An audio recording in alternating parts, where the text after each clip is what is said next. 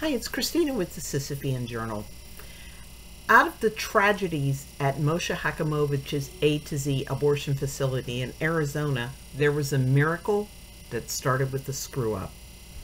An unnamed 17-year-old girl went to A to Z seeking a late second trimester abortion. She was self-referred after a positive home pregnancy test. The date was June 29, 1998. Dr. John Biskind diagnosed the girl as being 23.6 weeks pregnant based on an ultrasound. The following day, June 30th, he began to try to remove the fetus. Now, I provide a link to the Associated Press story about the case, and that story leaves it unclear whether Biskind noticed his mistake and chose to deliver the baby alive, or whether the baby simply came out whole and breathing. Either way, she turned out to be very much alive, not dead as intended, despite her fractured skull and 2 deep facial lacerations that she suffered during the attempt on her life. Local pro-lifers dubbed the baby Phoenix.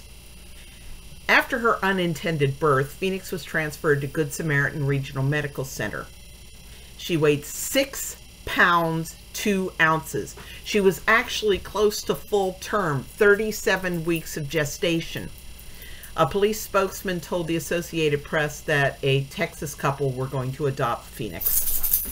Dr. John Maddox of Good Samaritan Hospital told the AP that the difference in size and lie, that's the position, of fetuses of 23 weeks versus 37 weeks are so different that this mistake ought not to have happened.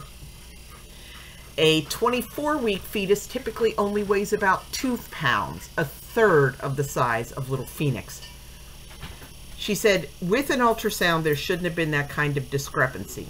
And even abortion doctor Brian Finkel said that missing a 37-week gestation and confusing it with a 23-week pregnancy is unacceptable.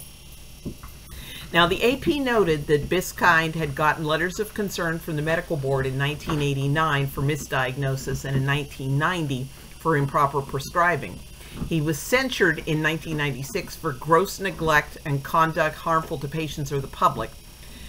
What the AP failed to report was that the 1990 letter of concern was for an attempt to abort a full-term infant that he diagnosed as only 10 weeks of gestation. And he was censured again in 1995 due to the abortion death of Lisa Bardsley.